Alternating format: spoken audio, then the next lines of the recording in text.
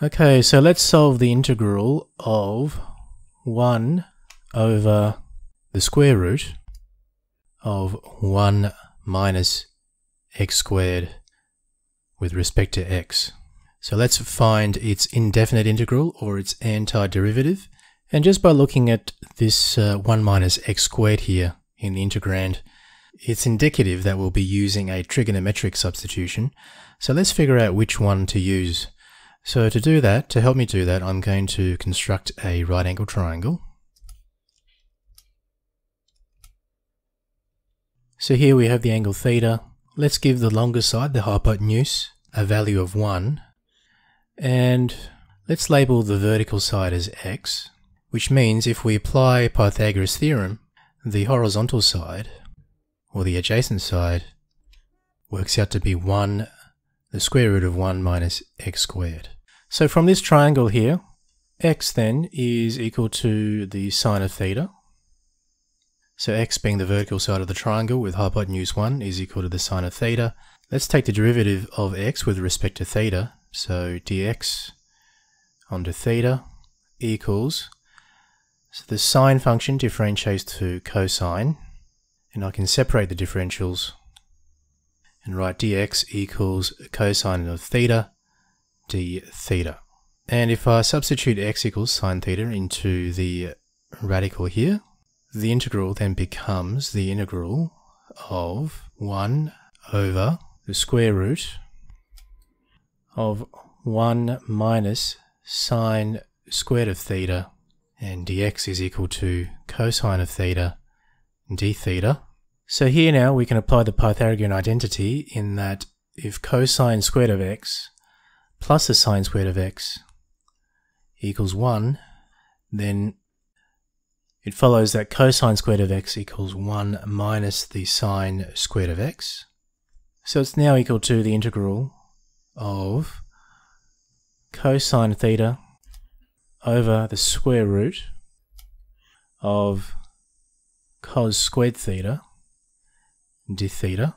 So the square root and the square cancels out, and we're left with the integral of cos theta on cos theta to theta, which of course simplifies to just the integral of d theta, which then evaluates to simply theta plus the integration constant c.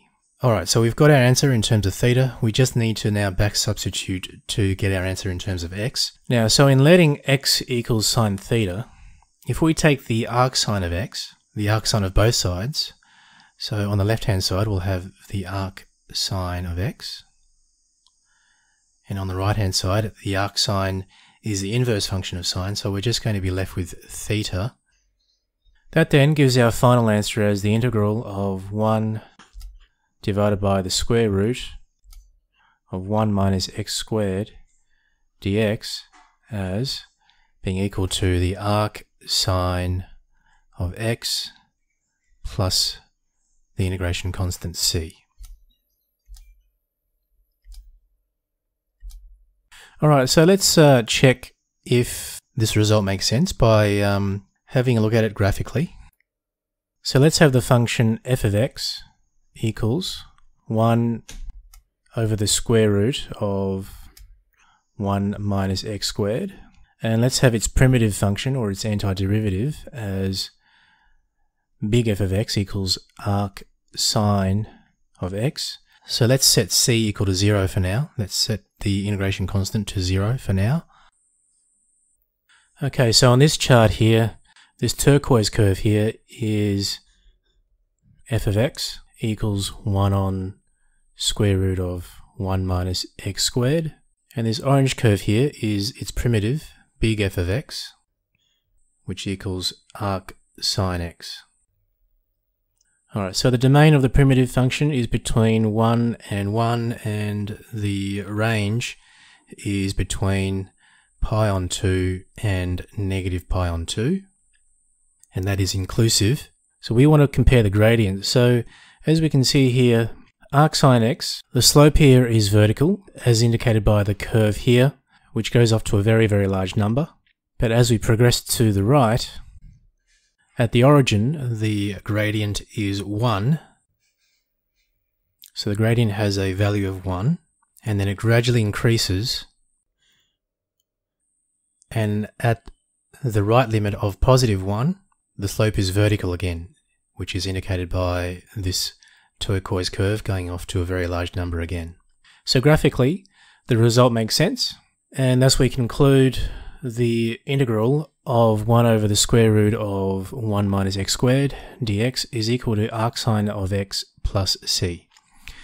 Alright, so that'll do it for this video. If you have found it useful, please give me a like and share it on social media. Make this channel famous. Subscribe to the channel for more videos that will help you with your math studies. If you have any questions, use the comment section below and I'm happy to answer any questions you might have. For now, best of luck with your math studies and I'll see you on the next video.